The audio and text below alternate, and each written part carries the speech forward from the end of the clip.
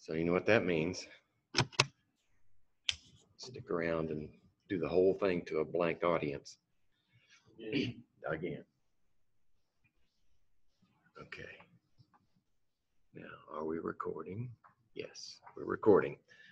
Okay. This is our last chapter, chapter 9. And the focus of this chapter is going to be on covalent bonding. We introduced general concepts of bonding in the last chapter. And we're going to tie into the last chapter with this one, starting and continuing with the localized electron model. This will be our last exam, and we'll have it on the 9th of December. So that means we'll come back on the 2nd and have a review. So that means you got the whole Thanksgiving holiday to either blow it off or study in small increments. So we don't come here next Monday? No, next week is Thanksgiving break. Yeah. You can come if you want to, but there won't be anybody here. Okay. So another thing you'll notice is while you were taking the exam, I went through the PowerPoints and added some things that I thought might clarify points. But I will take the modified version and put it on Blackboard if you want to get a copy of it later. All right. So the localized electron model, if we apply it to the methane molecule, and what we've learned so far would be what? We say that then you draw your Lewis dot structure. Right?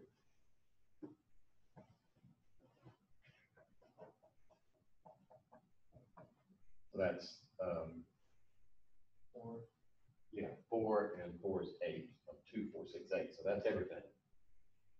And VSEPR says 4 groups makes tetrahedral, right?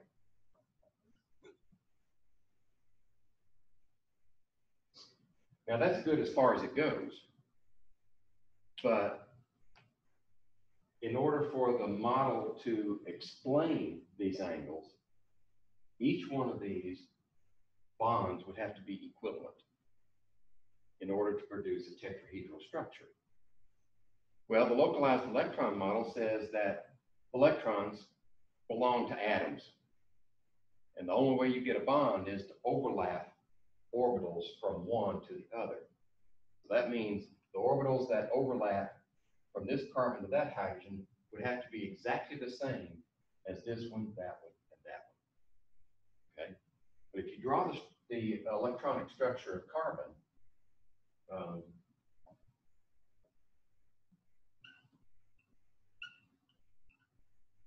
right? What are the valence electrons here? These 4, right? 2 of them are in s orbitals and 2 of them are in p orbitals, right? So that means that these 2 are not the same as those 2.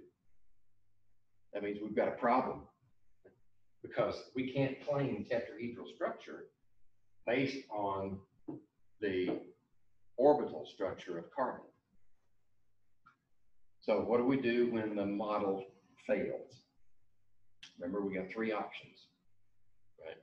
You can either toss it out, you can restrict its use, or you can modify it. So the choice that's been made for this one is to modify it. And the modification is called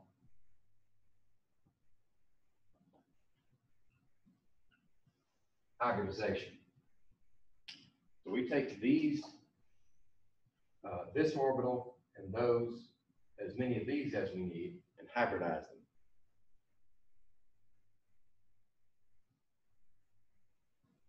Okay.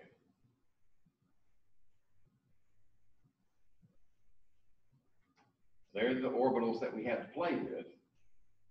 And then I've just explained why you can't, because the s orbitals are spherical, p orbitals are dumbbell shaped. They're not equivalent.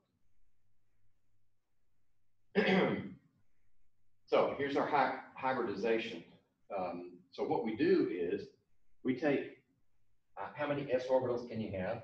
Just one, right? And how many p's can you have? 3. Right? So if we take an s orbital and 3 p's and mix them together, and we come out with equivalent orbitals. So how many do you have? Well, hybridization says that you got to have the same number of hybrid orbitals come out the mixer as you put in. So if we put 1 of these in, 3 of those in, we have to have 4 of these come out. So that's good. Now they're equivalent orbitals, only they're not the same shape, or we can't assign them a neat atomic electron structure, right? We got something different now to deal with. But if we have those 4 equivalents, now we can create a tetrahedral by overlapping these 4, 1 of each, with each of the s orbitals for the hydrogen. So that's what hybridization means. So it just depends on how many you need as to how you hybridize. In this case, we need all 4. We need that one and all 3 of those, because we've got 4 electrons that have to be shared with 4 hydrogens to give you 4 bonds. And if you look at them on an energy diagram, you see that the energy level for the hybridized orbitals is somewhere in between the 2. Right? S orbitals are lower energy than p's, and the sp3s would be somewhere in between.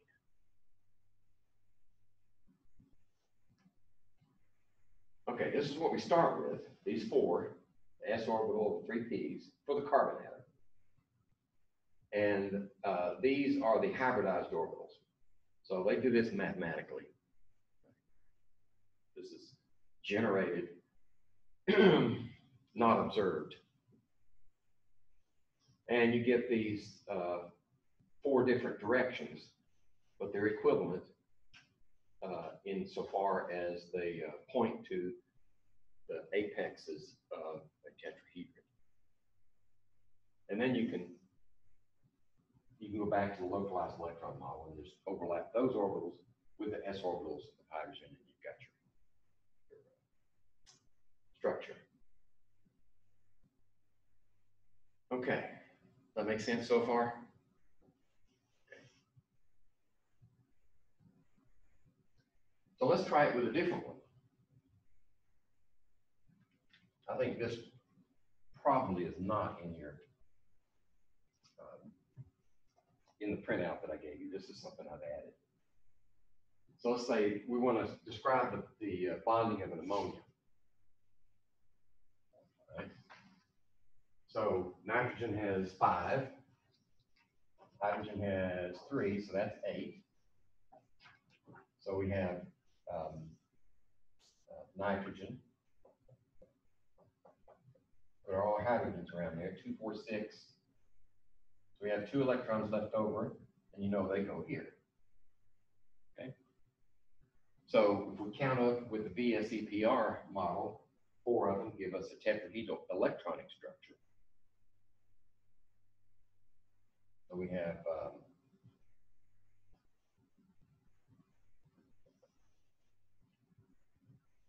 there's our tetrahedron, like that, like that, electronic structure, and we have the trigonal pyramid would be our molecular structure. We just cover up that. That's what's left. Okay, so far, we already know that. We've done that. But what does nitrogen have to work with? Right, so we have 7. 1s2, 2s2, 2p, 2, 4, 3. Okay, so we've got 5 electrons from nitrogen, but we've also got 3 from hydrogens. So we're going to need 5 plus 3 is 8 electrons,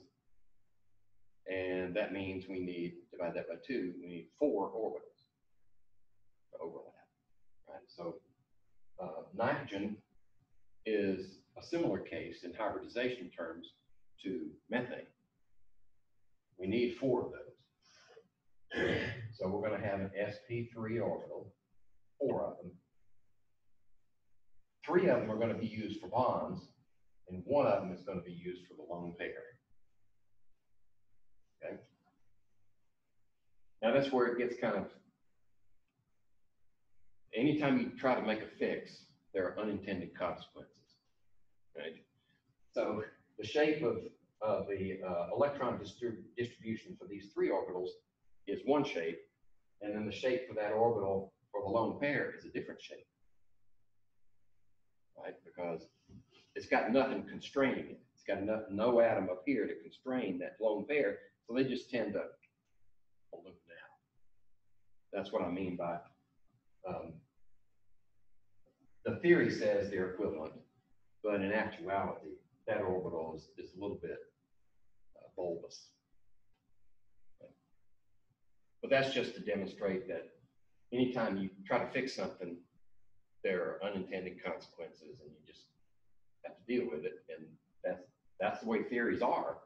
If you try to fix them, there's always something over here that you don't think about, and you got to deal with it later. Sometimes you just turn a blind eye, right? Until somebody says something, you try to submit a publication for review, and 1 or more reviewers come up and says, whoa, whoa, whoa, you can't do that.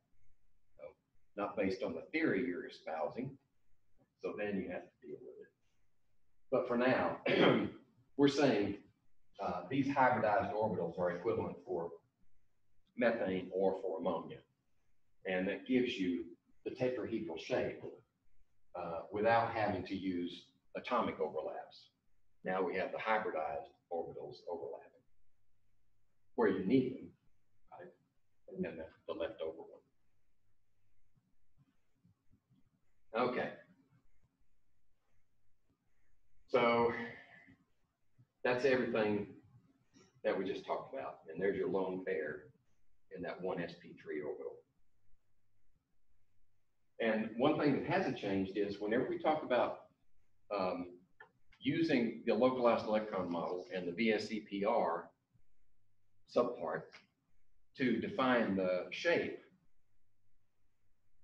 this is all based on one central atom. So if you have a big molecule, the shape around this atom might be one, shape around this one might be different. We're just using simple atoms now so that we don't get confused with all those others, but recognize that if you have a large molecule, it could be shape, one shape here, different shape there, different shape there. And using hybridization, it would be a different hybridization, of course. Okay. Oh, now ethylene. How do we deal with ethylene? So what is ethylene? All right. Well, they've kindly given us the formula, right? So if we want to draw that shape, we need 8 here and 4 there, which equals 12 electrons. Right? So we have the carbons bound to each other, and we have the hydrogens, like that. So there are 4 hydrogens, 2 carbons. So that's 2, 4, 6, 8, 10. So we got 2 electrons left over. Hydrogens can't accept them, right, because they don't have any place for them. So we have to put them on one of the carbons. Right? So that gives you an octet for this carbon, but you don't have one for that one. All right, so you just take that one, put it into the bond, and now you have an octet for everybody. Okay, so that's old school, the last chapter so far. All right, so now what do we do? Well, if we've got if we use the VSEPR model, we've got 1, 2, 3 groups, which means trigonal planar right around that carbon. And it'd be the same for this one. So if we solve this one, then we solve the other one. So the trigonal planar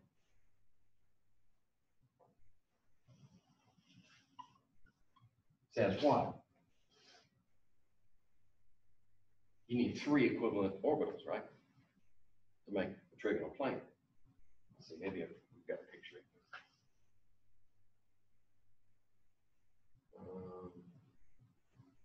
All right, we're getting ahead of things. I thought I had a picture first, but I don't. So trigonal planar means that we need 3 equivalent orbitals. But if we go back, So 3s, huh? 3s, P. Okay, you've got your carbon, and we're starting off with the same thing, 2s2, 2p2. So the carbon has that many. So how many p's do we need to hybridize with s's to give us 3 equivalents? If we need 3 equivalents, and you start off with a certain number, right? You start off with 1s and 2 p's, then you have potential for 3 equivalents. Right? So 1s and 2 p's. Yeah.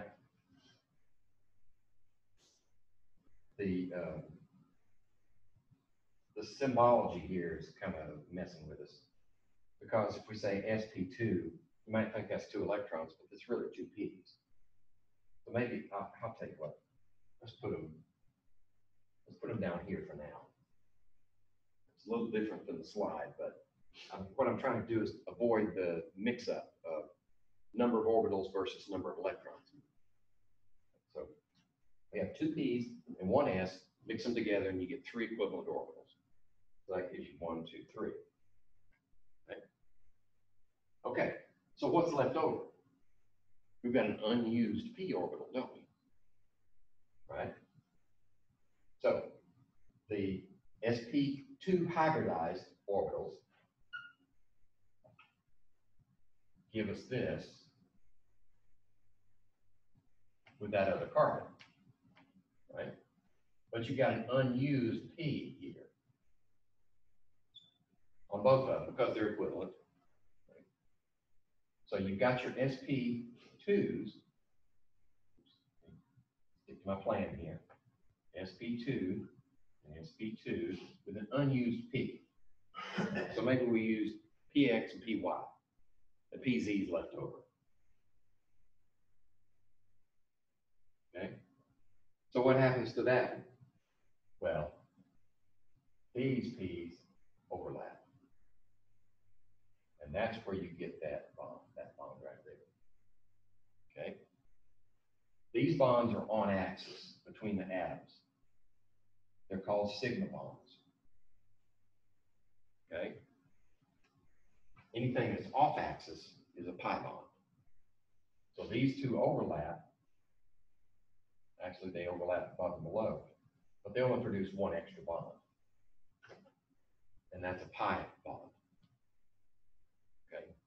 It's in the notes. I'm just stream of consciousness.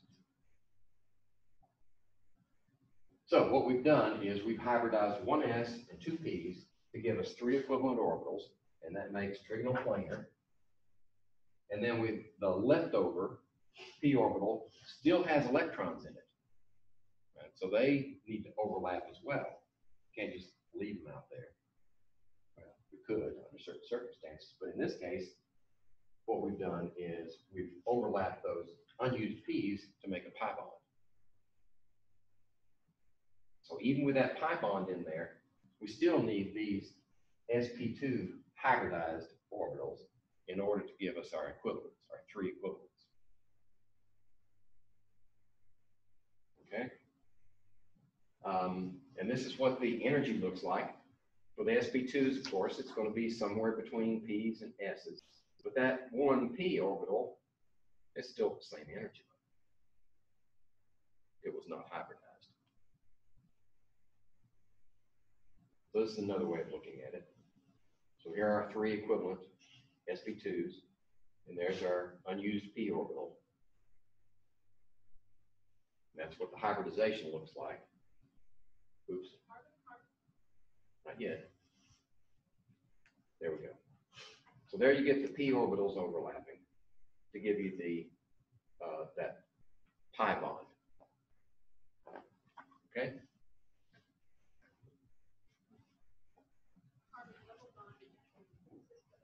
The pi bond. An sp2 hybrid orbital on Oops. Back up. one CH2 unit of ethylene overlaps with an Very good. carbon double bond in ethylene consists of a sigma and a pi bond. An sp2 hybrid orbital on one CH2 unit of ethylene overlaps with an sp2 hybrid orbital on the other CH2 unit to form the carbon-carbon sigma bond. Now we use a side-on view to show how the remaining unhybridized p orbitals on each CH2 unit overlap to form the carbon-carbon pi bond. Okay. So the natural test question would be, how many sigma bonds can you have between two atoms?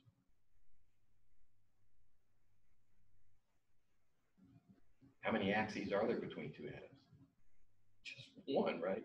You can only have one sigma bond between two atoms. That's it. But you can have more than one pi bond overlap. Because most pi bonds, not all of them, but for general chemistry, our overlap bonds would be formed from unused pi's. So suppose we only used one pi to hybridize. That means we have two extras with them. So those two could form two more pi's, and that would give you a triple bond. So we're going to look at that next. Oops. Retake control. There we go.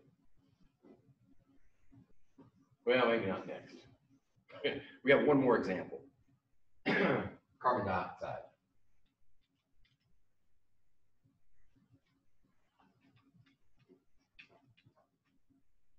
So we had the ethylene was fairly easy to deal with because we had two carbons that were equivalent. So if we solved one, we solved the other.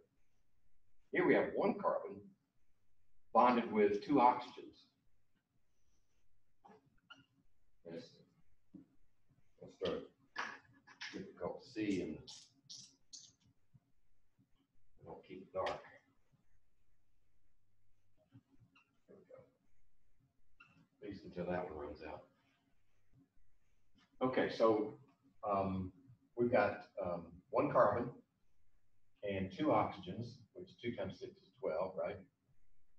16 electrons. Okay, so we do carbon in the middle, and we put our oxygens out here, so that's 2, 4. Got 12 electrons left over. So we go 2, 4, 6, 2, 4, 6. So that's 12 electrons, and we're done. Now we have to find the octets. Right? So carbon doesn't have any extra to do anything with it. So what we can do is take these two, okay? So that gives us there, and there. And now we've got octets for all of our atoms. So that's our Lewis dot structure. And then we look at the central atom and say how many electron groups are around it. 2 electron groups means linear. So this is linear. Now, with this carbon, it's going to be bonding with that oxygen and this oxygen. So how many orbitals does it need? It needs one on this side and one on that side, right? So that's sp hybridized. Should be. So what does that leave us? Well, that leaves, we have 2 SPs And then we have 2 unused P's on carbon. All right, we haven't talked about oxygen yet. We're focused on carbon. So that means we've got 1 for this oxygen and 1 for that oxygen that are SPs. So here's one SP, here's the other SP, and this oxygen overlaps with its orbital, whatever they happen to be. We haven't described them yet.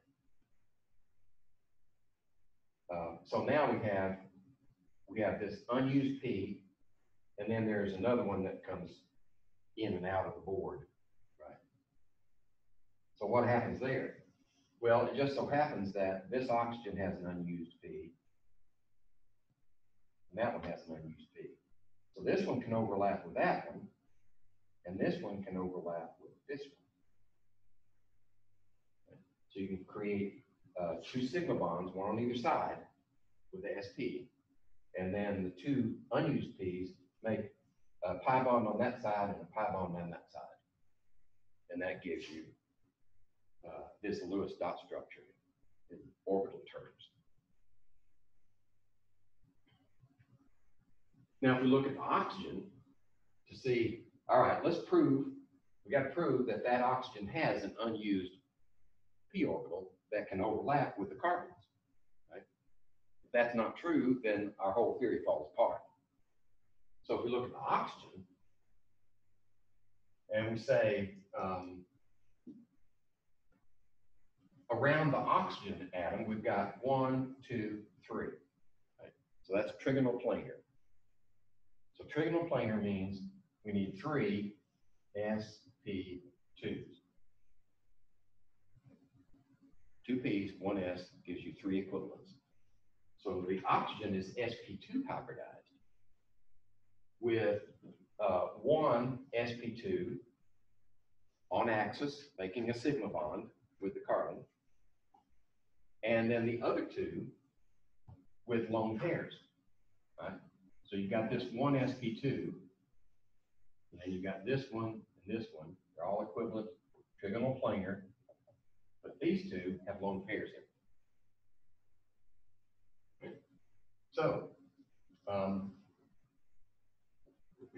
well, actually, then you have an unused P here. So that's a P orbital. And you got a pair in that orbital too, because we just donated it to carbon for that bond. So there's your unused P's. These are your trigonal planars. And these overlap with the unused, with the orbitals on carbon. The way we've described it, the carbon doesn't have any to donate. So we get all of them from oxygen. And that is not necessarily true. That's an artifact of the VSEPR model, where we start from the outside and work in. Localized electron says electrons belong to atoms. So we're saying they belong to oxygen to start with, but maybe not. You know, maybe actually when the process happens, this is our understanding of it. This is the way we rationalize what's happening. But in effect, you've got 4 electrons donated from carbon. So 1, 2, and then there are 2 others that are donated. So it's not like 2 are coming over from here. It's like 1 from there and 1 from there. Right? So it can get kind of messy. Right? Just learn how to use the model and you'll be all right. Okay, so oxygen is sp2 hybridized, carbon is sp hybridized. And then the pi bonds are formed from unused p orbitals. Okay? And the bond angles, of course, are 180 degrees. That doesn't change in the model.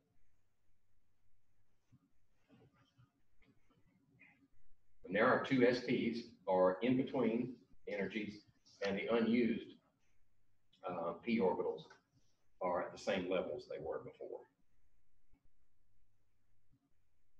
Okay? So that's another way of looking at it. Dinitrogen. Is that what we're doing on time? Oh, we've got lab that we can bleed into today. We don't have a lab, is what I'm saying.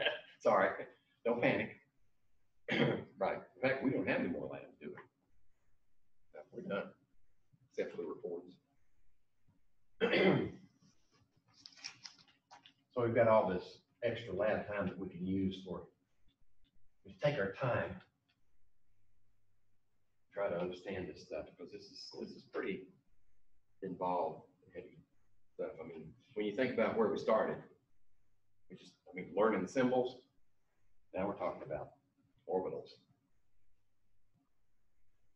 Okay, so what does nitrogen look like? Well, the Lewis dot structure is that. You can work it out yourself if you want. But what we've done is, around this nitrogen, we have two groups. So that's linear, right? And we need two orbitals to do that. So we've got sp hybridized, right? And that means we have two unused p orbitals, right? So one of them on this one overlaps with one on that one and gives you one pi bond, and the other unused one gives you the other pi bond. So it's similar to carbon dioxide, except that you don't have any outriggers that you have to deal with. The only outsides you have are the lone pairs.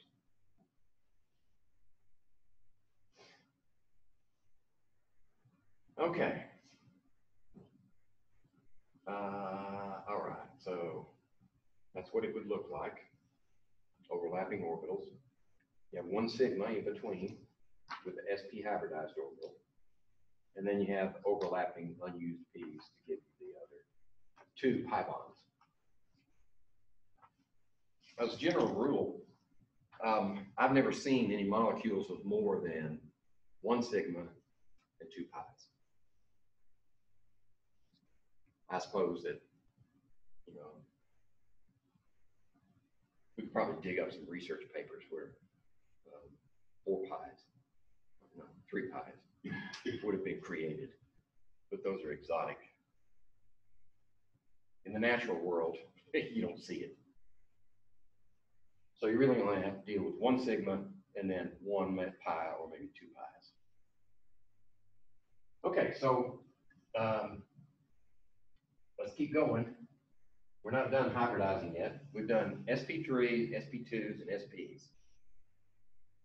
What about PCl5? What do we get when we do PCl5? So phosphorus is 5, and then 7 times 5 is 35, so we have 40 electrons. Okay, so we put P in the middle, like that. The chlorines around here, like that. 2, 4, 6, 8, 10. Be 30 electrons.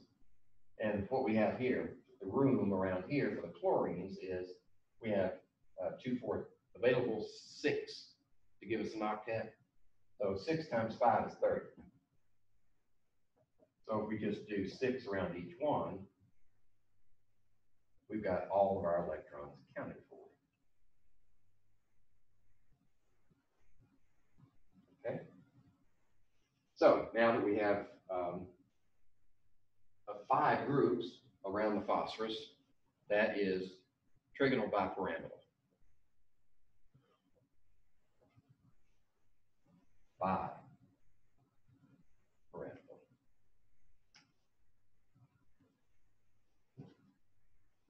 Which means we've got a triangle in the middle, phosphorus there, we've got a chlorine up here, and a chlorine down here, chlorine in the back, chlorine there. And we need 5 equivalent orbitals, right, in order to make that valid structure.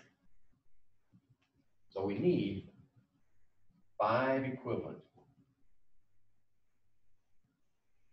hybridized orbitals.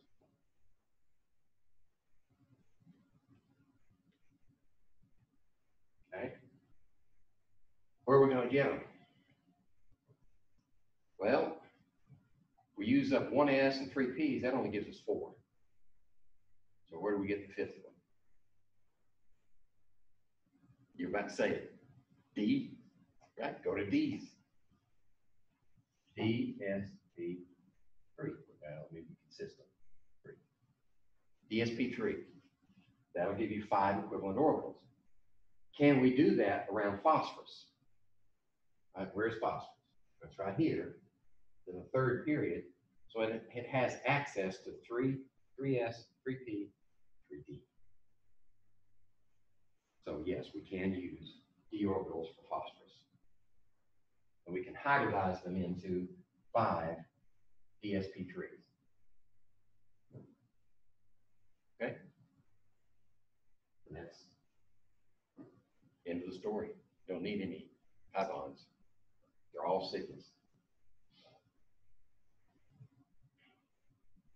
And then of course the bond angles are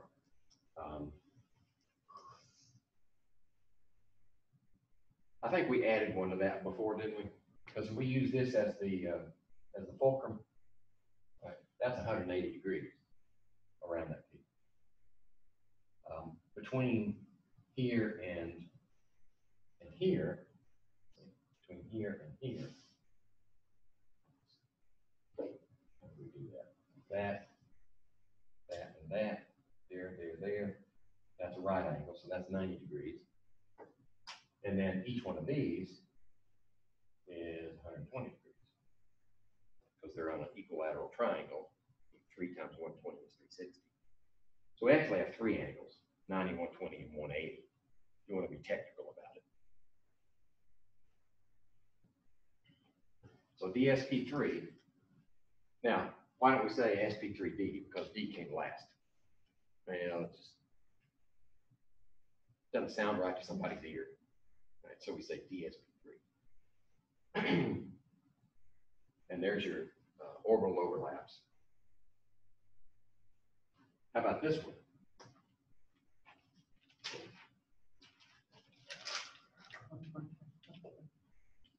Okay, xenon tetrafluoride. Xenon is a noble gas. And we get it to bond with stuff. Force it. Right? You can't get helium, neon to bond with anything. I think they've made maybe 1 or 2 compounds with argon, but the farther down you go, the easier it is to force a bond. Because you're getting farther away from the nucleus. Things are kind of spread out. Mushier, to use a technical term. Okay, so this is 8, right? And that's 28. So we have 36 electrons. And if we do xenon in the middle with all our fluorines, okay, so that's 2, 4, 6, 8, 28. All right, so we got room here for 2, 4, 6 more. Right? So 4 times 6 is 24. So we got to put 4 electrons on the central atom.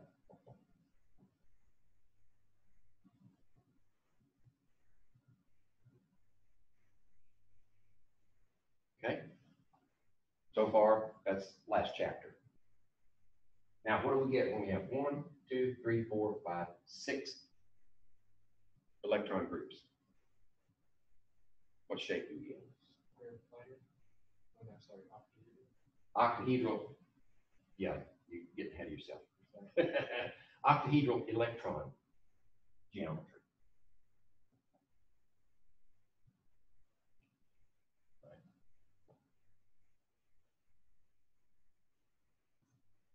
Okay, so how to get 6 equivalent orbitals? Right. Well, 5 worked for the previous molecule. 6, we just need an extra D, don't we? We have D, 2, S, P, 3. Use 2 Ds. And xenon definitely has has room for those. Right, we're down 1, 2, 3, 4, 5. So 5 Ds available. So we need D2 SP3s, we need 6 of them. And we only need sigma orbitals, right? So you would have this square planar arrangement for the fluorines with the xenon in the middle, and then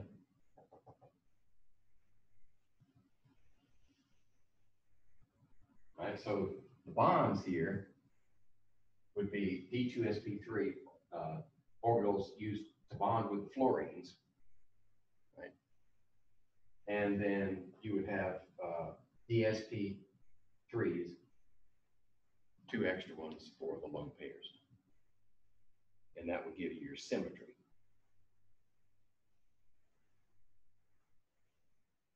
Okay, so what bond angles do we have? Well, let's see. 90 degrees, right? 4 times 90 is 360. And 90 degrees here. And then technically 180 there. So I did get it in this one. I just didn't get it in the previous one. Okay. So that's what it would look like.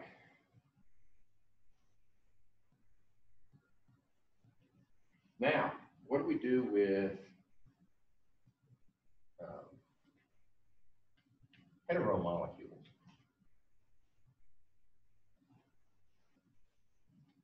Do we need to make any significant changes to deal with HCN? That's 1, that's 4, that's 5, so that's 10 electrons.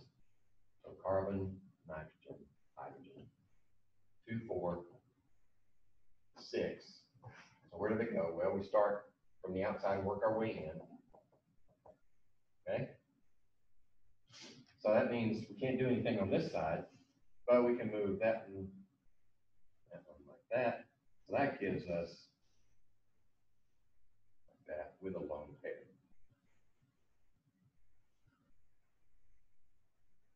Okay? So this slide just asks you how many sigma orbitals do we have? We've got 1 over here and 1 over here, so there's 2. And then there's a pi here and a pi here. So 2 sigmas and 2 pi's in the molecule. And when we talk about sigmas and pi's, remember, we're actually talking about bonds. Lone pairs don't count because they're not bonded to anything.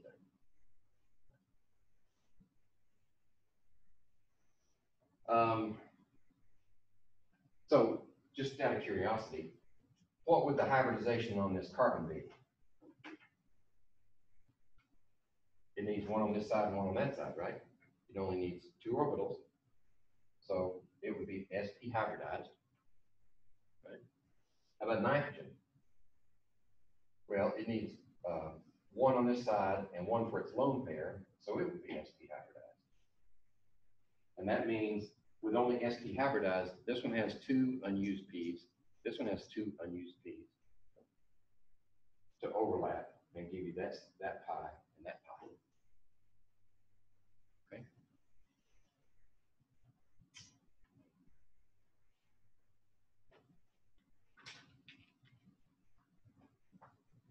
Probably need to sit down in the quiet of your study area, go over these later, and see if any of this sunk in. And then, of course, review the video. Okay. So now's a good time to sort of compile what we've learned. Okay. So let's see, how should I organize this? Let's say electron groups in this column. All right, so we can have 2 electron groups. We have 3, 4, 5, and 6. Maybe I ought to spread them out some more. No, that's okay. For this discussion, that's fine. That number of electron groups. Okay, so what's the electronic geometry for each one of these? So if you have two, it's linear, right? Right. For hybridization discussions, the electronic geometry is your target. Right? Then you can do molecular geometry after that. But we're trying to explain using hybridization what to deal with. Okay, so 3 would be trigonoplanar, right? 4 would be tetrahedral. 5 would be trigonal, bipyramidal, and 6 would be octahedral.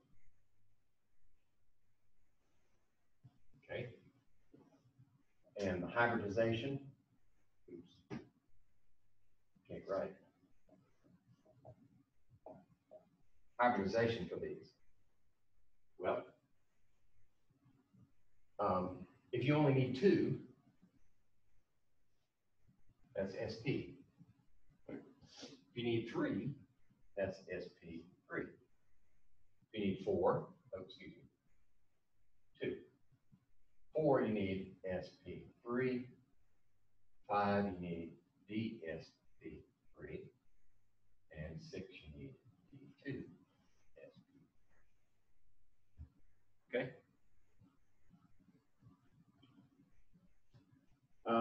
Let's see. That's really all we need for that chart. Then you can decide if these unused P's need to be used for something else. Right? But as far as the hybridization goes, that's the explanation.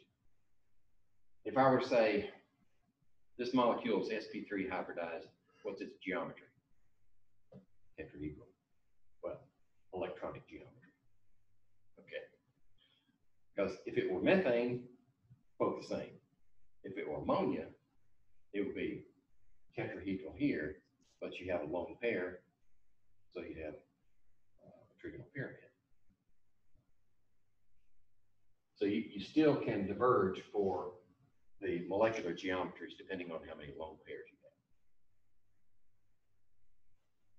have. Okay, let's see. We did this one already. We did that one already. This one's probably going to be the same as xenon. No, that's difluoride. So we could do these 3. SO2. How about that one? Right. Sulfur is going to have what, 6?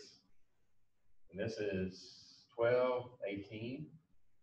So we have sulfur and then oxygens. Right. So that's 2, 4 is 14. Okay. 2, 4, 6, 8, 10, 12, 14. So around that sulfur, you have 1, 2, 3 groups. Okay. So that's trigonal planar. So the hybridization is going to be sp2. Okay? And you're going to have, well, if we finish it, we need 1, 1, 2, 2, 4, 6. We need 2 more. So we would bring this one over here and make a double bond.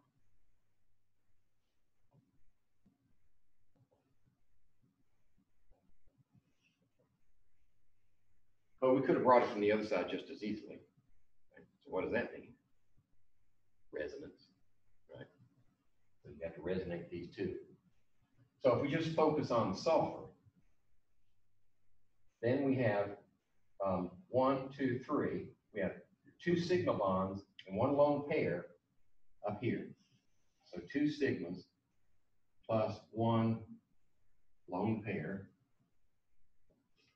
in that one. And then we have an unused P to overlap here and make that pi bond. Okay. Or if it were resonating, we flip it on the other side. Okay, so that's SO2.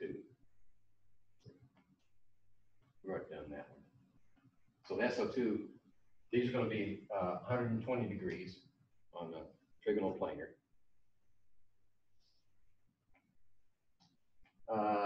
Well, I gave that one away.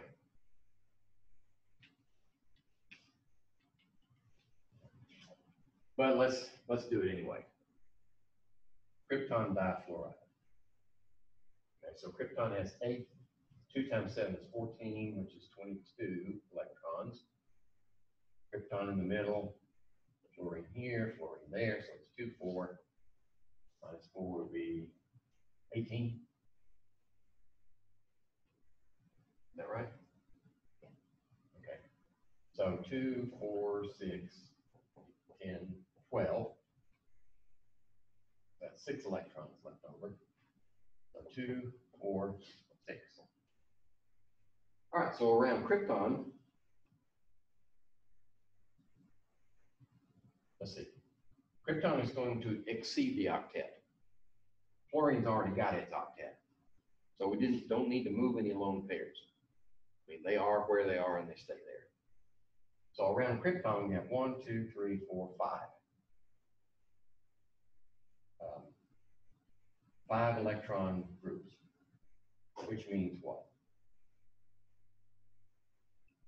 Trigonal bipyramidal.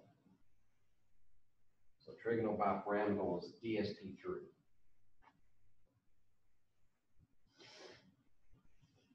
Okay?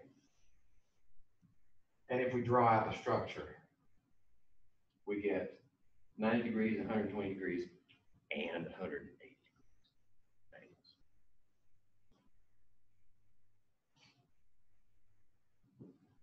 For the electronic geometry. If you're only talking about the molecular geometry, you're going to have these fluorines up here, down here, krypton in the middle, and then the lone pairs like that. Right? So the molecular geometry is linear, right? Because that's the best way to get all of the electrons distributed farthest away from each other and from the bonds themselves. Okay, so one more, ICL5.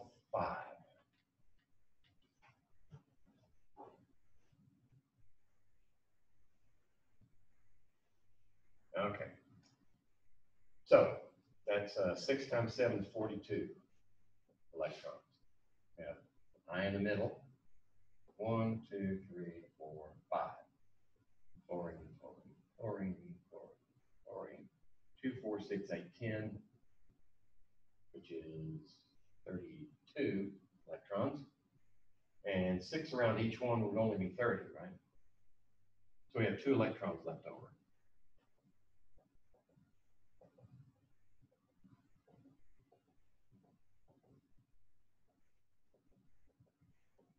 And they go on the central atom. So now we have 1, 2, 3, 4, 5, 6 groups, which means octahedral. And octahedral is D2sp3.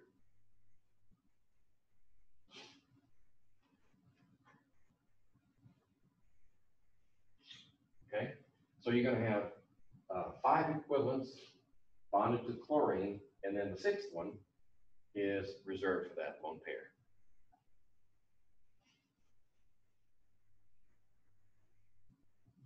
Oh, that's carbon dioxide.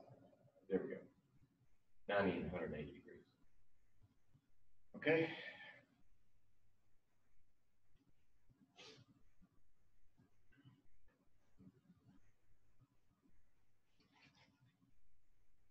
I'll leave that up there for a while until I need the space.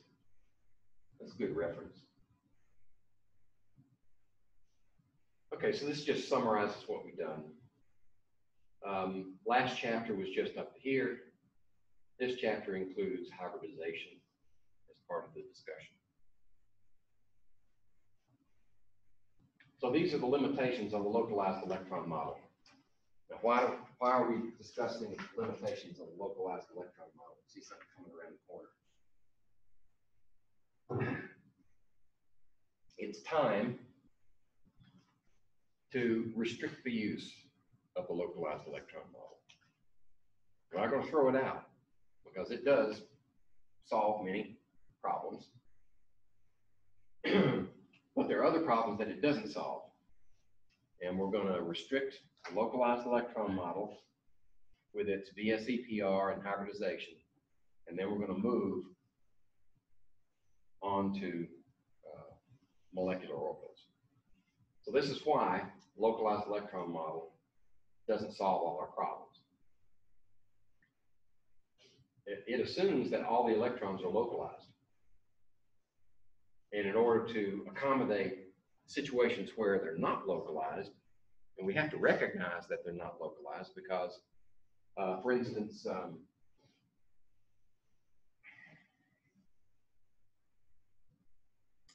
benzene. So we now know that benzene is a ring structure. Right? So it's going to be like that. And organic chemists, when we draw things like that, that's a carbon. You don't write the carbon in where two lines meet, it's a carbon. All those are carbons. And then each one has a hydrogen.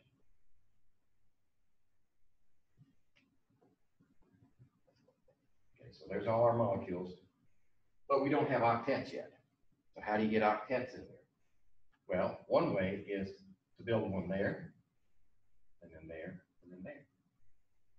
So that gives you octets for every atom in there, except for the hydrogens, it has to do that. But the problem with that is, and I'm sort of jumping ahead here, but that says that this bond is a different length and a different strength than that bond is. Because this one's double bond, that one's single. So it's only a sigma and a pi. So this one ought to be shorter and stronger, right? But they're not. They're all equivalent. We know that the electron density is smeared over the entire molecule. A localized electron model can't handle that. Now we could do resonance, right? Do like that, right? And just move the double bonds around like that, and that would be a valid localized electron model fix. Right? When you say, oh, it resonates back and forth. So that's why they all look like they're equal. But that's kind of hard to swallow. Okay, so we need a way to actually accommodate and allow us to calculate these bond lengths and bond angles and bond energies without having to resort to these fixes.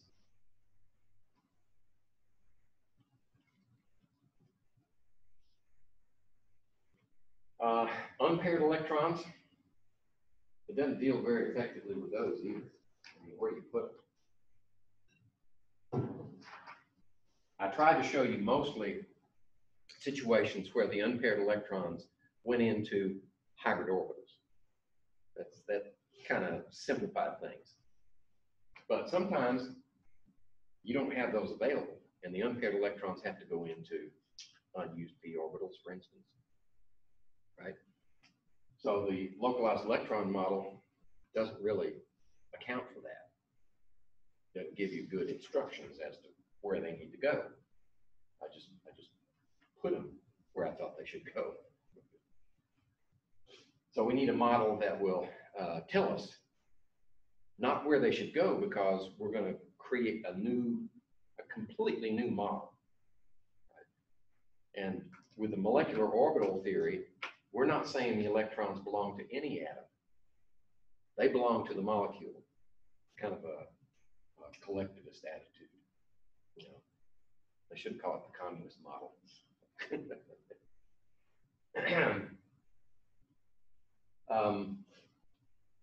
And of course, it doesn't provide any direct information about bond energies, and the molecular orbital model does. Now, calculating those values is another issue. It's the molecular orbital model is a mathematical, probabilistic. Right? So the further you go, the more unreal it gets in my mind. Okay, so with our molecular orbital model, I will erase this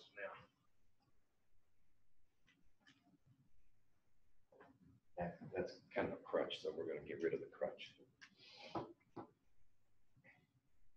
So the molecular orbital model says that the molecule is a collection of atoms with their individual nuclei, and the electrons are community property of the whole molecule.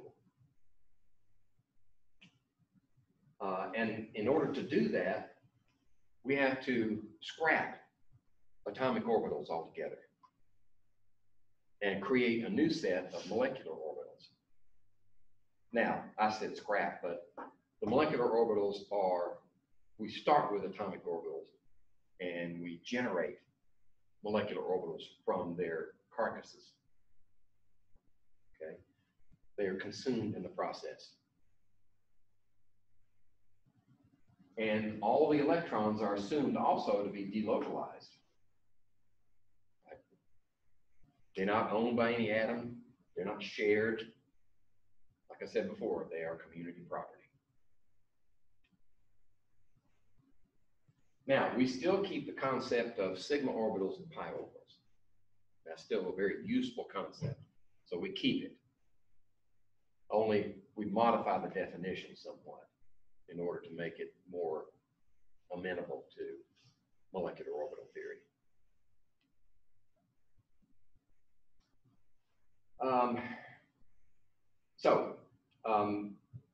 I put this in red because this means that the number of molecular orbitals that come out of the process are the same number as atomic orbitals that went in. We do conserve the number of orbitals. Okay. So, simplest, 2 protons, 2 hydrogen atoms. Right? So this one hydrogen atom has an s orbital available. This one has an s orbital available. And we can do one of 2 things with them. The concept is called interference. Okay. I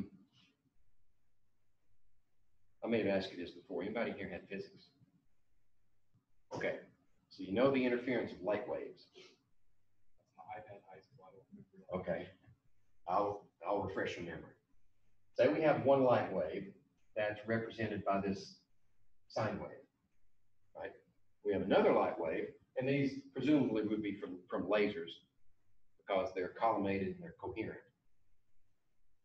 And we have another one that we want to combine with it, like that.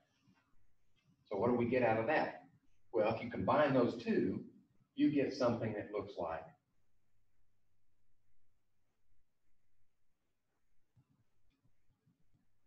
that. Constructive interference. In other words, these are lined up with the hills and valleys, right? So they constructively interfere. They add to one another, right? But if you had one in here like this, and you add these 2 together, what do you get? Destructive interference, right? This one's going that way, that one's going that way, and when you add them together, you get 0. So that concept is one that we carry over into the molecular orbital theory. So the combination can be constructive, or it can be destructive interference. Okay. So I said that so that this won't seem so foreign. When we combine the profiles of these two constructively, we get a bonding molecular orbital. In other words, we increase the strength, actually decrease the energy, right? Because lower energy means more stable. But if we destructively combine these two, we get an anti-bonding molecular orbital.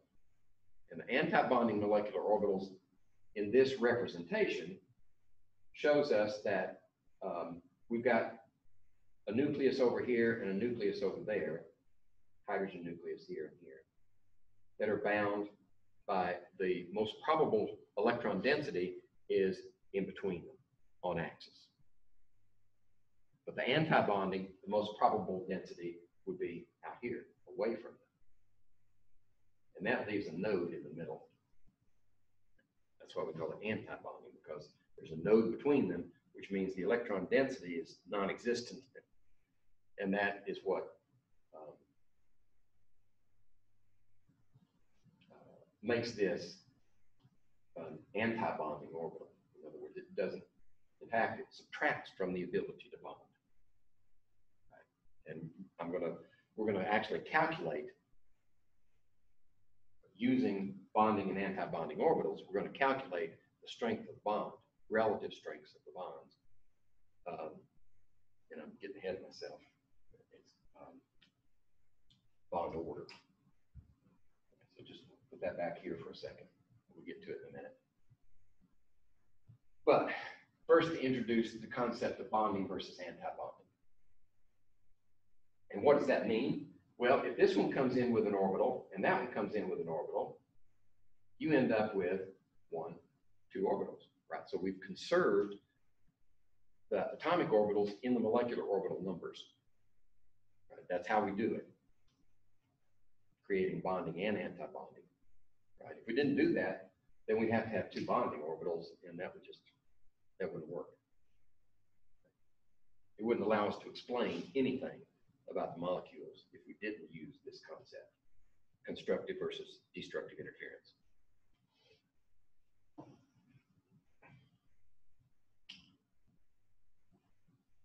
Okay, so they're referring M1, MO2, molecular orbital 1, molecular orbital 2. Let me go back. So molecular orbital 1 is the bonding, MO2 is anti-bonding. Okay, so this is the bonding, gives you a lower energy, which means more stable. MO2 is higher energy, which means less stable. Okay. So this is the way we diagram bonding versus anti-bonding in the formation of molecular orbitals. Okay. So we have, on this scale, we have energy. And that's kind of crapping out on me. Let's try a red.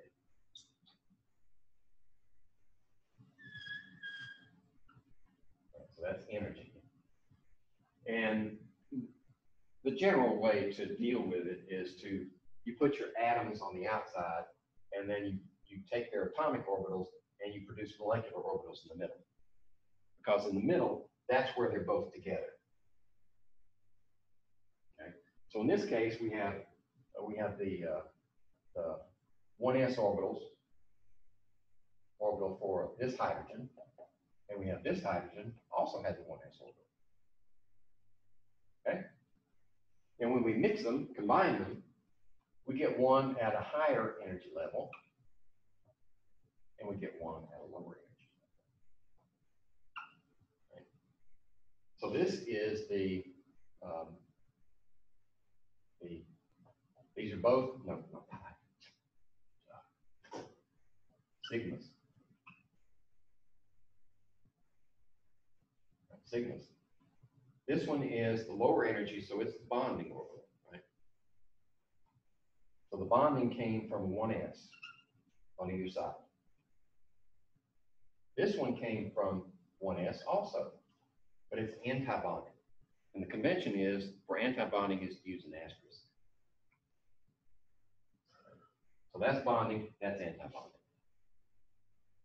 in terms of energy level. We started off with 2, we end up with 2. So this is our molecular orbital set. Now, electrons, where do the electrons go? Well, they came from here, right? One there, one there. And we use, I think it's Hund's rule. You fill it up, lowest energy first, moving to higher energy. So this one goes in here, this one goes in here, has to have an opposite spin. So presumably, it flips on the way. So both of the, every orbital that we create has room for 2 electrons. Right? So we put both of them in this one. That means electrons are only in the bonding orbital.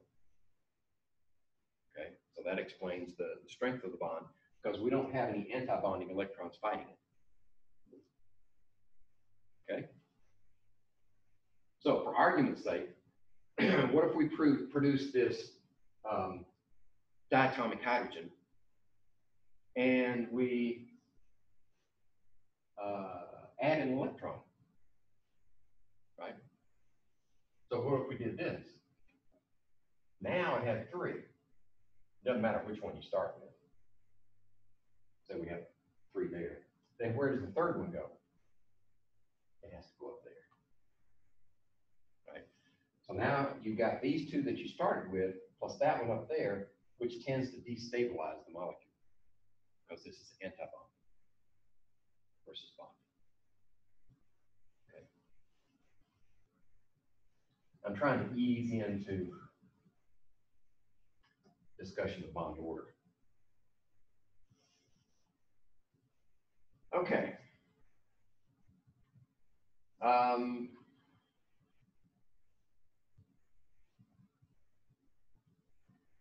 The labels here tell us whether it's on axis or off axis. Right? On axis would be sigma, off axis would be pi's. And then the asterisk tells us whether it's bonding or anti-bonding. All right, 10:30.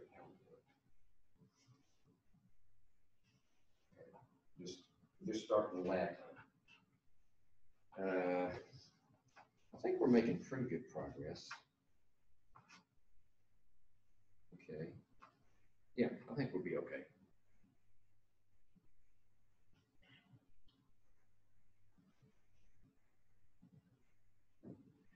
So how would we write? I shouldn't have erased that. But hydrogen's easy. So how would we write the electronic configuration for this dihydrogen?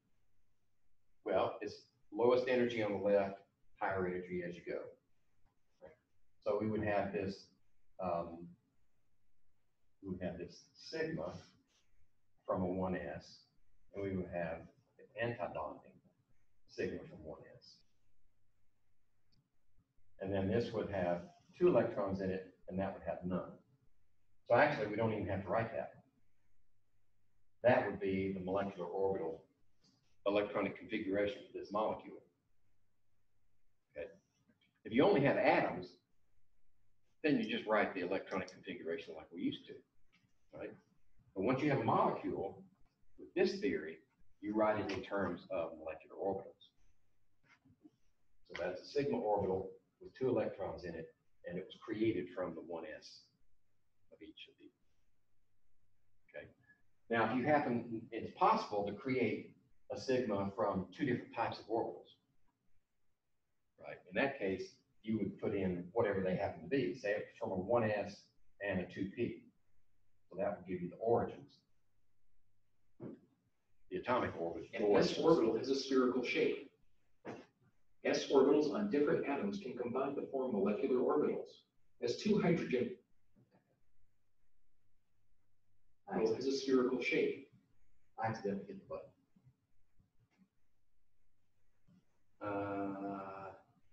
Okay. just want to be sure I'm not skipping over any points. So we can move to the next. Orbital has a spherical shape. S orbitals on different atoms can combine to form molecular orbitals. As two hydrogen 1s orbitals approach one another, the orbitals combine with an increased electron density between the atoms. The result is a sigma bonding orbital. S orbitals on different atoms can also combine by subtracting the two 1s orbitals. A decrease in the electron density between the atoms is observed, resulting in the formation of a sigma antibonding molecular orbital. Okay.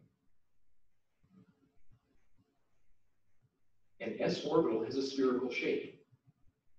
S orbitals on different atoms can combine to form molecular orbitals.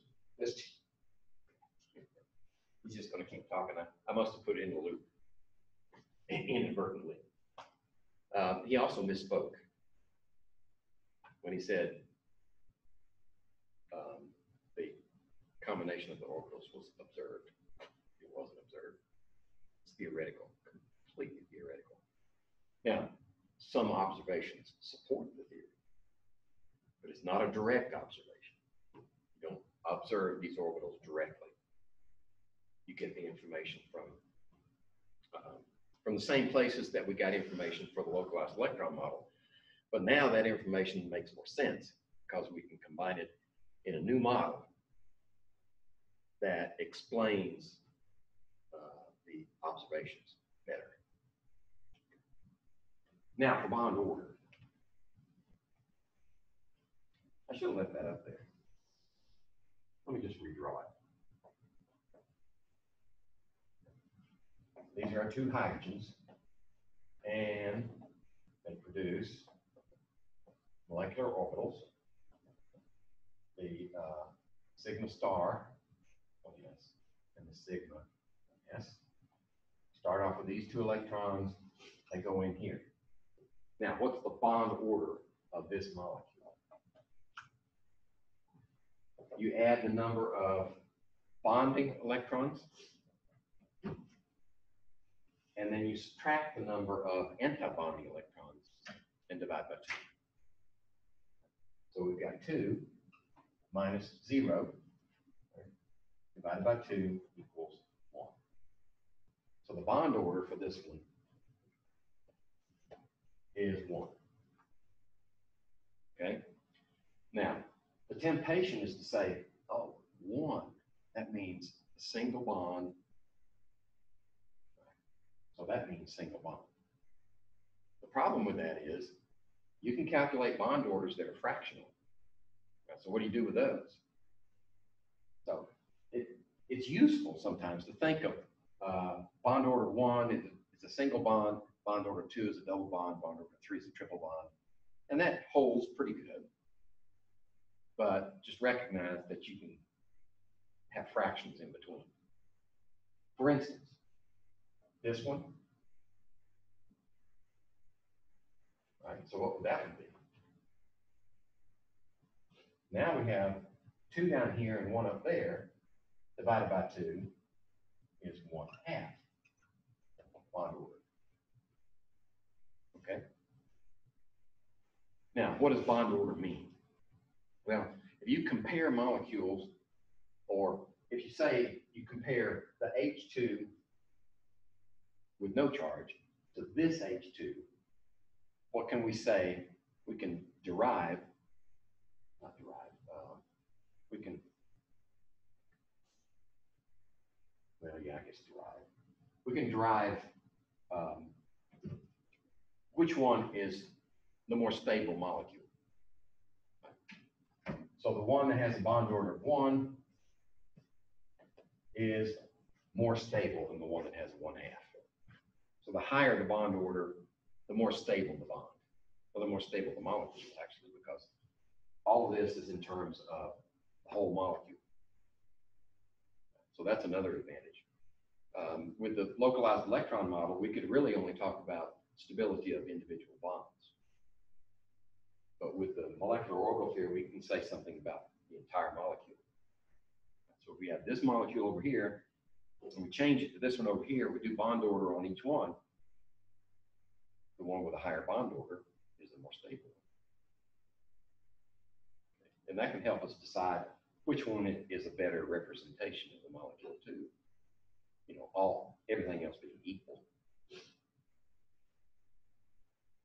Okay, so that calculation is really simple. The hard part is doing this, because in order to use that calculation, you need to know how many electrons are in bonding versus anti-bonding orbital.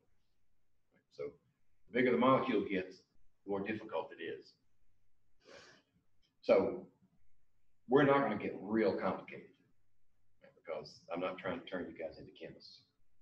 Lord knows I'm not one either. I'm a backdoor chemist. I didn't get a chemistry degree.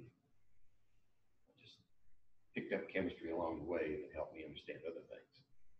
So I'm a practical chemist. I like that term better. Okay. So there's your calculation for bond order for H2. And this is what would happen if we charged it. Right? What would happen if we went the other way? Do we have one of those? No, we don't. Let's just see what would happen. Okay. We did that. We only have one there. So that would be 1 minus 0 divided by 2 would be 1/2. So you go either way. Either add an electron or subtract an electron, and you destabilize the molecule. Now that's true for H2. Right? But for some molecules, adding an electron can stabilize them. Why? Because that electron might go into a bonding orbital. If the extra electron goes into a bonding orbital, you're stabilizing it. So examples of that would be some of the polyatomics, because they're ions. And if you look at NO3, without the extra electron, it's less stable than the NO3 minus. Just a heads up. I didn't want you to assume that just adding an electron or subtracting an electron would destabilize. It depends on where the electrons go, where they come from. Okay. These molecules, the easiest ones to understand are the homonuclear diatomics. That is, you got the same atom on either side going in, because you're starting at the same energy level, so it's easier to construct the molecular orbitals using the homonuclears. Two identical atoms coming together. When two 2p orbitals are aligned sideways and added, a pi bonding molecular orbital is formed. When two 2p orbitals are aligned sideways and subtracted, a pi anti-bonding molecular orbital is formed. Okay. So we probably ought to do, actually it would be better if we did one that was a little more complicated. Let's dig into,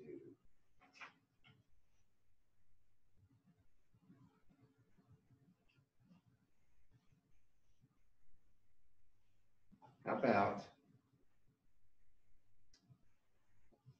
about oxygen?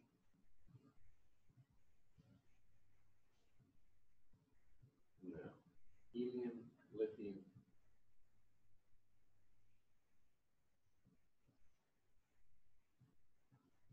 Beryllium.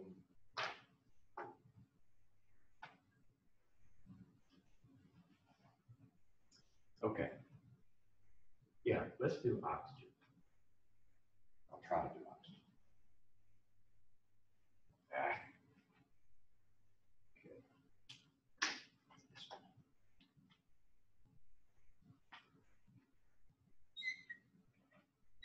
There we go.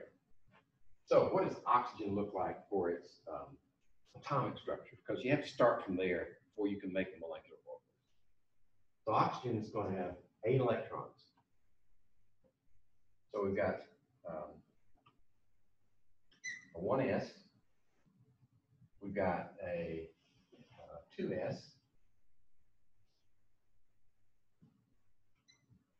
and we've got 2 p's, right? We've got three of them, X, Y, and Z. I hope I do that so I can deal with it. Maybe I'll spread it out a little bit more.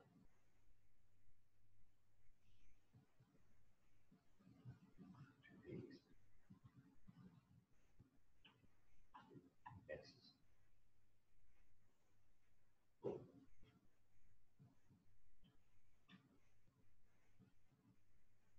Okay. Now let's put our electrons in there.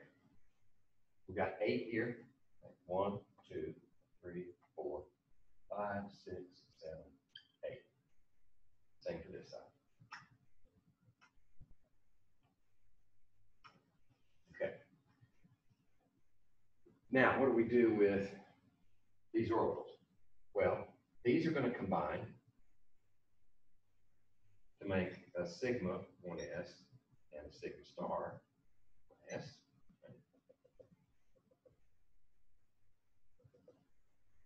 This is going to make a 2s sigma, and this one's going to make sigma star 2s.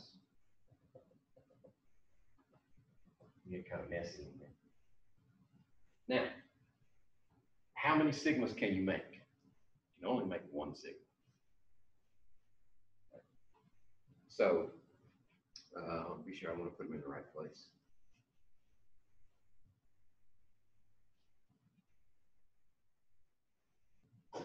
Yeah. So you can have a sigma from a 2p.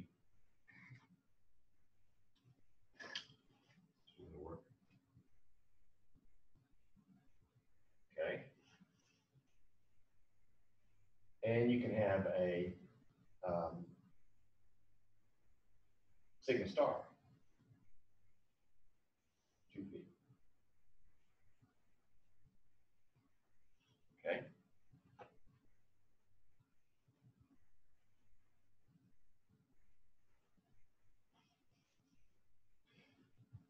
Okay, then what do we do with the rest of them? Well, the rest of them we have to make pi orbitals, pi molecular orbitals. You can only have one sigma. That's kind of a holdover from the localized electron model, where you can only have one sigma because it's on axis, and the pi orbitals are all off axis. So you can really only have one of those, even in molecular orbitals. So we can have two pi 2p's, right? And then you can have pi star from 2p's. Okay, so that puts the sigma and the sigma stars opposite ends and the pi's in the middle. That's what we would normally predict. And oxygen obeys that. And I'll explain why I'm doing it that way in a minute. Okay, let's see if we have the right number of orbitals. 1, 2, 3, 4, 5, 10. 1, 2, 3, 4, 6, 7, 8, 9, 10. So we've conserved our orbitals, and we've produced the same number of antibonding as bonding. Right? 1, 2, 3, 4, 5. 1, 2, 3, 4, 5. Now we need to put our electrons in. And so we've got 2, 4, 6, 8, 16. 1, 2, 3, 4, 5, 6, 7, 8, 9, 10, 11, 12, 13, 14, 15, 16. Notice how paired. We got the same energy level, so I got to put one in here and one in there first before I can come back and pair it. Okay, so we've used up all of our electrons. Now let's do bond order. So how many bondings do we have? Well, let's see, we've got 2, 4, 6, 8, 10. And the anti-bondings, we have 2, 4, 6, right? 6. So that's 4 divided by 2 is 2.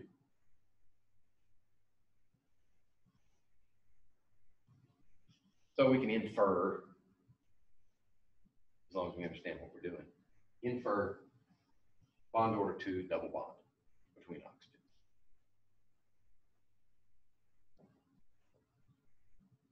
So that would be our Lewis dot structure corresponding to this double bond order.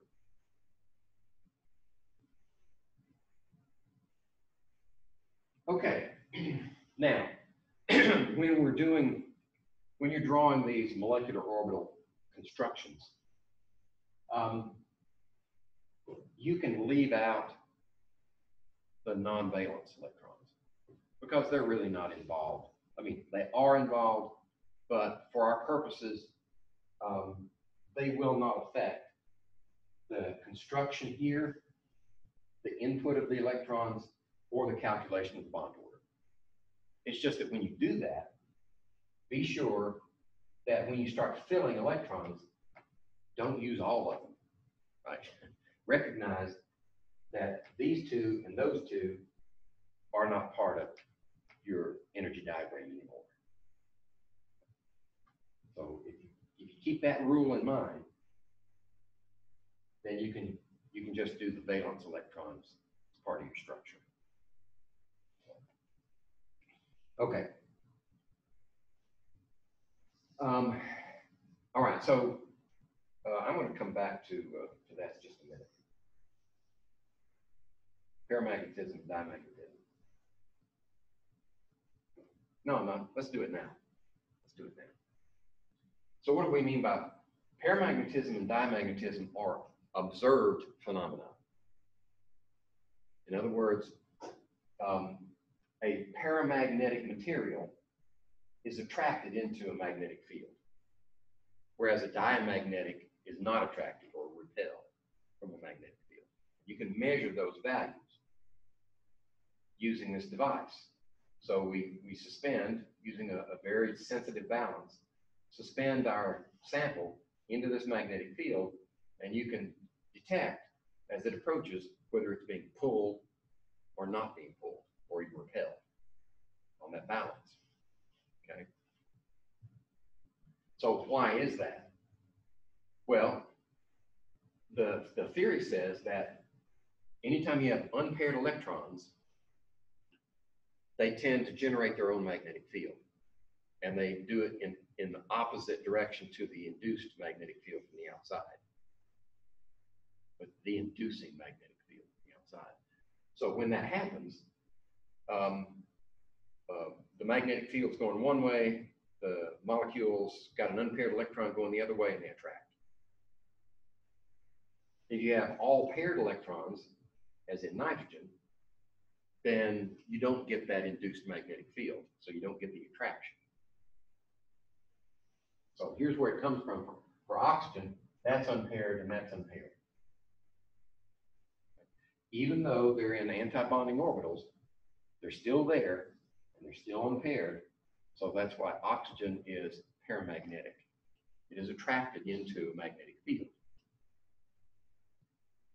Now, I don't have a video of this, but you ever seen, well, you know what a horseshoe magnet looks like, right? They make them really big, huge horseshoe magnet. Right?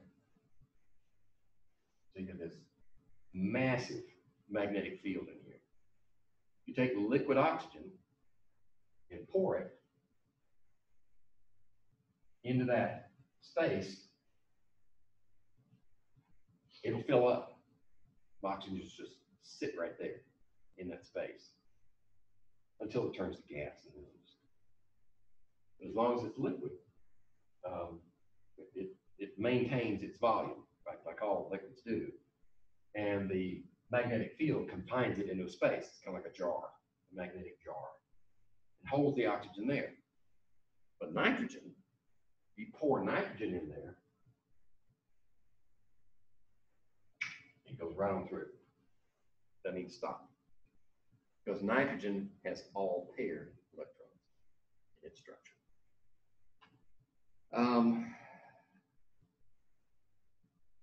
Now, the reason we spend so much time explaining these things is when we draw these molecular orbital pictures, the energy diagrams, they have to agree with the observed phenomenon. If we draw this one for nitrogen with that form, nitrogen would be 2 less electrons.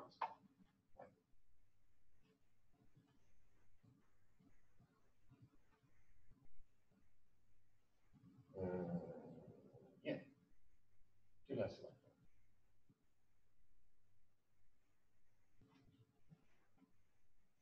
Well, that's not where I was going with that. Actually,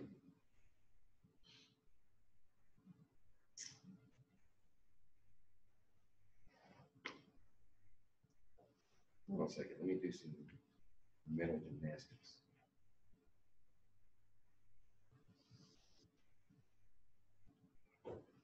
All right, so nitrogen is not a good example. This electronic diagram for nitrogen produces that effect because they're all paired. But in some cases, we have those that if we use this diagram, they are diamagnetic, but this diagram would show them to be unpaired. So that causes us to want to move the positions of these around so that we can get the paired electron structure and match with the observations. Okay, and that brings us to the topic of SP mixing.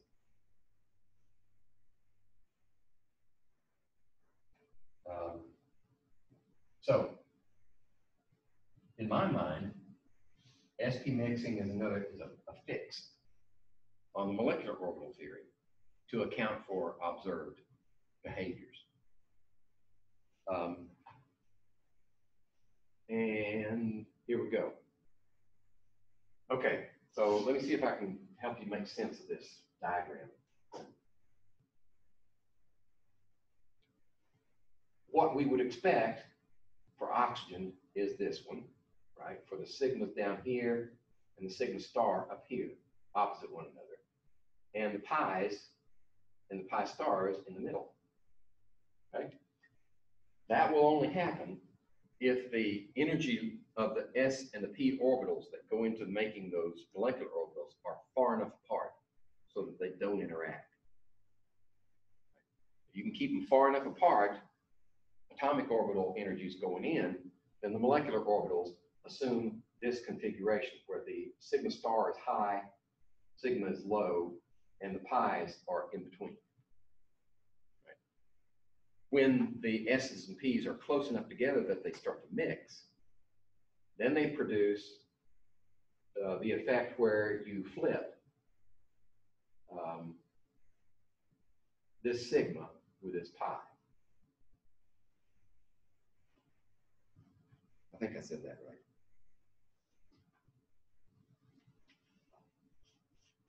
Right, that puts the pi energy level below the sigma energy level when it's produced from p orbitals. Right? So anything from nitrogen over back here, the s's and p's are close enough in energy so that they mix and they produce that effect. But from oxygen over, they're far enough apart where you get this arrangement. I got another diagram. This one actually came out of your book, I think. So these experience SP mixing. Right? So we get, here we go, there. When there's no SP mixing, the pi orbitals are in the middle. Right? So you get the pi here, pi star, and the pi here in the middle. And the sigmas are outriggers. But when there's mixing, you get the pi first, then the sigma, and then the pi star, and then the sigma star.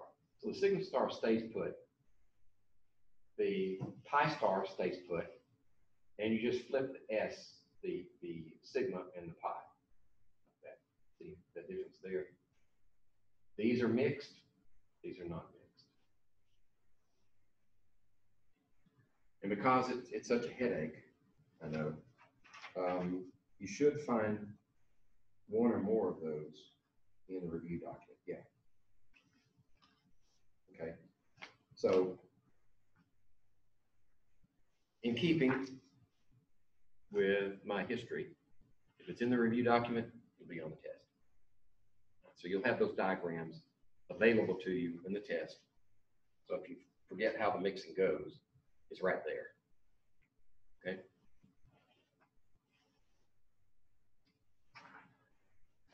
Let's see if I can find an example. If we were to use boron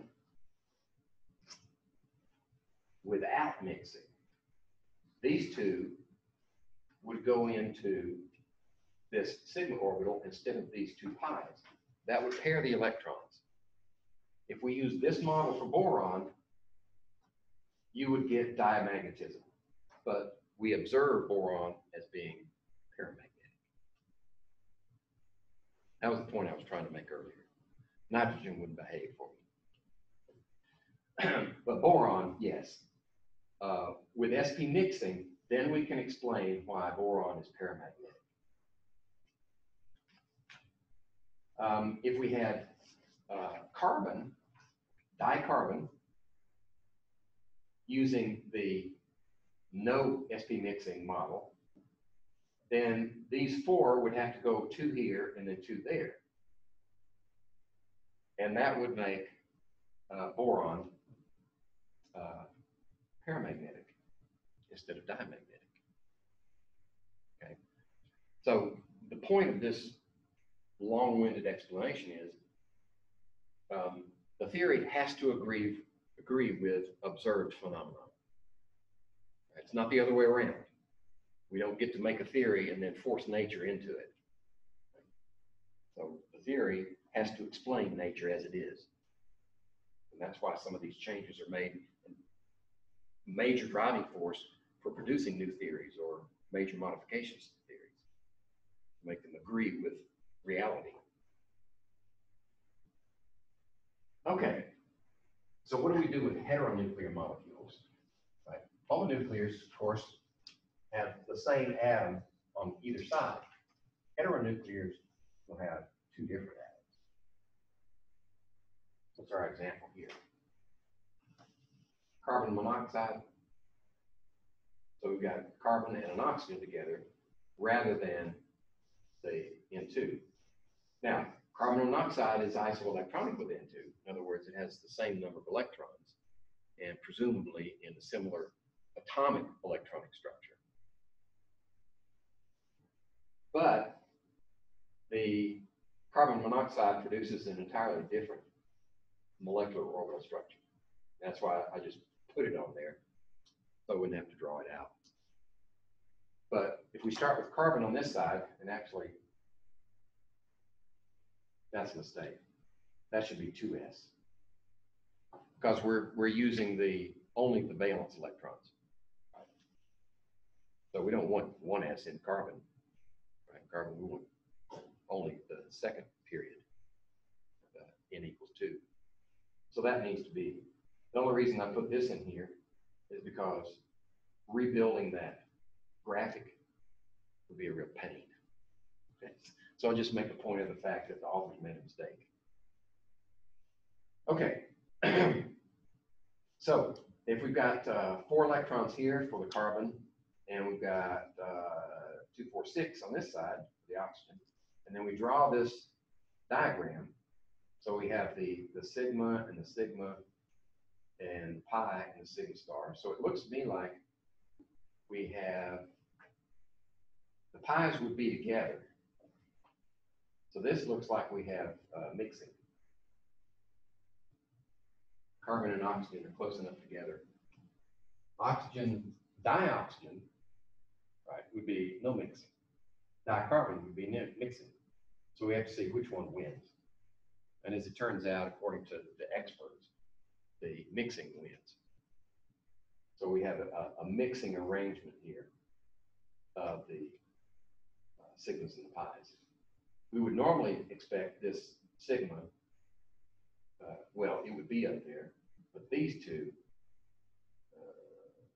would be flipped. No, these two would be flipped, excuse me. Actually, that shouldn't be a sigma star, should it?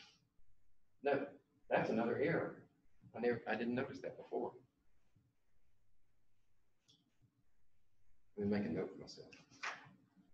Another correction. So that sigma S star right there should be a sigma S. Right? Because we've got this sigma star, but where's the sigma down here? In fact, that should be a sigma S. No, excuse me, it's being constructed from a P, excuse me. Right. So that's true. That's a sigma P, but this one should be, why is it a sigma S? There's a sigma S. Well, maybe that's not a mistake. Hold on a second. Sigma, bonding, bonding, bonding. Okay. That's why I didn't try to do it myself, because I would have messed it up. Okay. So, let's see if we have the same number of orbitals. 1, 2, 3, 4. 1, 2, 3, 4. 1, 2, 3, 4, 5, 6. Wait a minute. 1, 2, 3, 4, 5, 6, 7, 8. Okay, we're good. It has the same number of molecular orbitals. So what's the point of this? Well, the point is the carbon atom is starting, these are starting at higher energies than the oxygen atom. So when they mix, it's beyond me how to determine what the molecular orbital is. I would have to be given this one. My guess is that chemistry majors would have had to master that technique, producing that stuff from scratch. Another heteronuclear, HF, this might be easier to deal with. Right? So the only electron available for bonding from fluorine is in the p orbital. Right? So you've got one p, you've got two other p's with electrons, but they're not involved in the bonding. So that's why we've only got one of them. And then we've got one here. And that's why HF has a bond order of 1. 2 minus 0 divided by 2.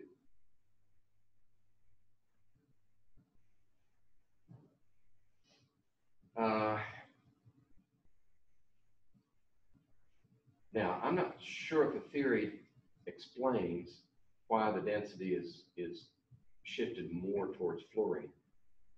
Maybe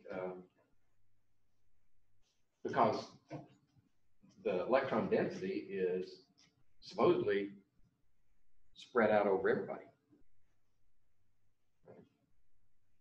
So can we say that the density is more towards fluorine?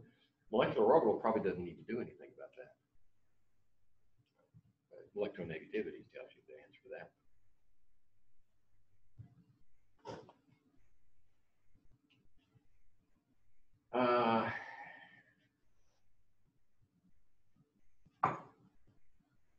Let's back up. What does it look like? Okay, I'm going to throw this out, plausible explanation, why the electron density is closer to fluorine. Because the sigma orbital is closer to the parent of fluorine than it is to hydrogen. Right? The energy difference here is much less than it is here. Right? So that presumably, and perhaps even you can calculate, if I were competent with this stuff, you could calculate how much the shift would be toward fluorine because the sigma orbital is closer to its parent P than it is to the S parent from hydrogen. That's a plausible explanation.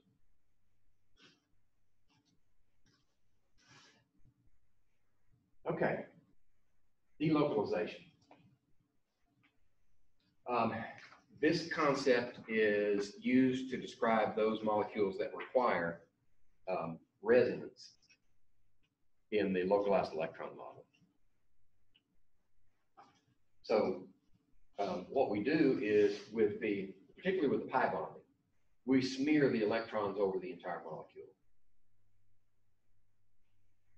And since they're formed from unused p orbitals, as we would explain in the localized electron model, then they're off axis. In other words, they're above and below the plane of the molecule.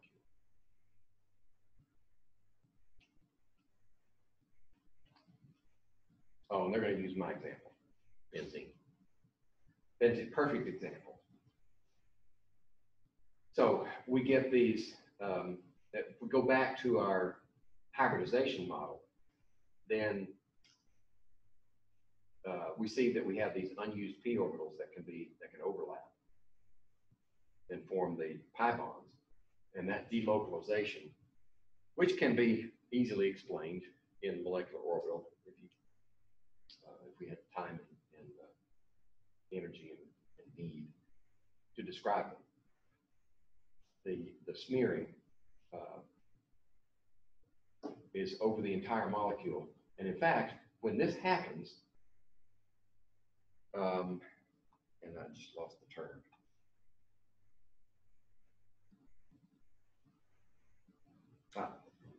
When this happens, we get what we call aromatic molecules.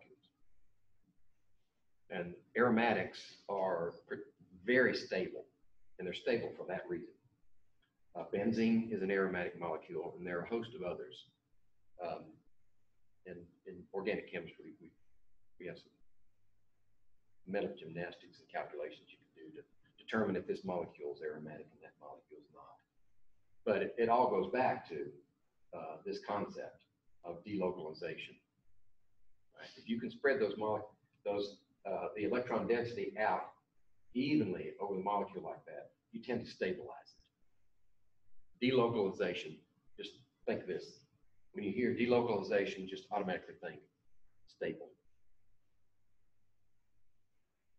The p orbitals used to form the pi bonds of the nitrate ion overlap with one another to provide a delocalization of the electrons over the entire ion. Okay. So that goes back to our polyatomics. And I would be willing to bet that sulfate has a similar delocalization. Carbonate would have a similar delocalization that stabilizes the molecule.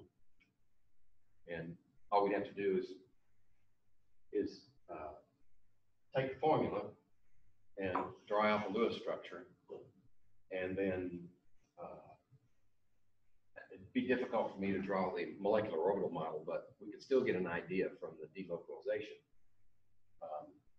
concept that it would stabilize the molecule. Now this slide, I just threw in there. It's part of the author's creation. But the photoelectron spectroscopy is a way of actually determining whether your molecular orbital model is consistent with the data. This is the data, right? And these are the molecular orbitals to which these values are assigned. So you get a spectrum, or peaks, that once calibrated, you can say this peak is at this much energy, and this one's and you can align those with your molecular orbital model. And if it doesn't match up, then you go back to the drawing board and try different.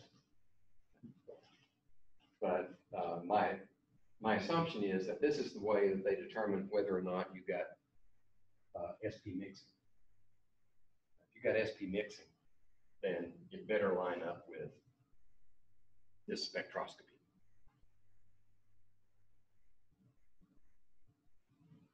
Sounds to me like it's a very specialized technique. If you were a researcher in that, even though you knew how to operate the equipment, you probably wouldn't have time to do it because it's just very tedious. So you hire a research assistant to do it. I wouldn't even trust it with graduate students because they're not there long enough. You need somebody that's there, going to stay there, learn the equipment, learn how to use it. And they would supervise graduate student use of the equipment. That's generally how it goes. Okay, that's it for this. And you've got 2 weeks before we do the review. So you got a chance to go through here and you can contact me during the break if you want, if you have a question. I'll still, even if I'm at home, I'll have my link. If you send me an email, I'll get it and I can respond.